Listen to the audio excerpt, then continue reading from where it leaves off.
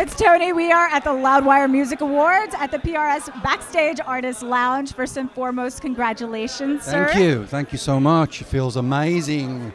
Amazing. How does it feel to receive the Lemmy Lifetime Achievement Award? It's so inspiring more than anything else, you know. And it's so cool that you mentioned Lemmy right off the bat, as we say in the UK, because Lemmy's music, his life, everything that we love about Lemmy is embodied in this award that they gave me tonight. And I think it's a wonderful gesture from Loudwire to attach Lemmy's name to the award, because when it comes to achieving all the stuff that you do, as I said on the acceptance speech, you owe so much to so many people around you in music, and particularly in Lemmy's case with Motorhead. I knew Lemmy from the Hawkwind days, so I've always kind of looked up to Lemmy in terms of the great kind of figurehead of the rock and roll world. And beyond that, it's a whole lot of other people that are connected to any kind of thing that you get in life in terms of an achievement. But to get it tonight with Lemmy's name, what a thrill. Excellent. Thank you for that. What were you doing the moment you received word that Judas Priest potentially will be inducted into the Rock and Roll Hall of Fame class for 2018? I think I was back at the house in Phoenix, and somebody told me that it may be looming, you know. Yeah. They just give you a little tiny bit of a heads up. There's no promises, but there's just like, get your ducks in a row, yeah, if you will.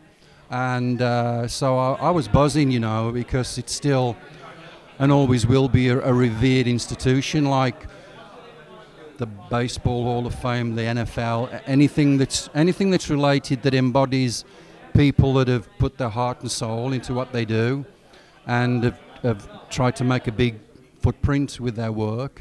To even be nominated in that class of people that is in the Rock and Roll Hall of Fame is just tremendous. So we're keeping everything crossed that yes, we may or may not get inaugurated. But even just to be associated by name is absolutely fantastic for a British heavy metal band in a great American institution like the Rock and Roll Hall of Fame. You started the show with In This Moment performing Black Wedding, kicked off the show already, the performance to beat, of course. What is it about, what is your favorite part about collaborating with musicians outside of your band? It's just refreshing, and again, the thrill of working with other really talented musicians just keeps you kind of invigorated. I love what's happening in the current scene of metal. You know, I'm always looking on the Loudwire website and various other social platforms I devour it. I can't get enough information on the new bands that are going to keep the fire of heavy metal alive. You know, it's like you pass the torch on through the generations, and Priest has been what we call flying the flag of heavy metal for over 40 years now, you know. So yeah, I love it. I think Maria is sensational. She was. Oh my God, she's sensational. And I think that in terms of where they go next, you know, anything, you know, they're just skyrocketing, as they should, because they're a very hard-working band. They're so passionate about what they do, and good luck to them.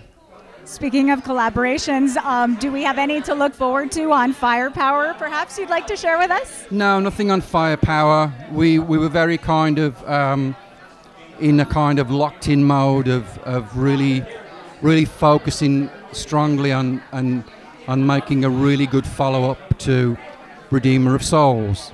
If you know anything about the way that Tom Allen makes a record sound, and to some extent the same with Andy and Mike Exeter, who was on the last Black Sabbath record, all of those metal elements, those metal ears, the metal fingers that turn the things on the Pro Tools and get the best sounds possible, all of that is in the music of Firepower, and it's really difficult to pin it down. Somebody asked me earlier, and I was searching.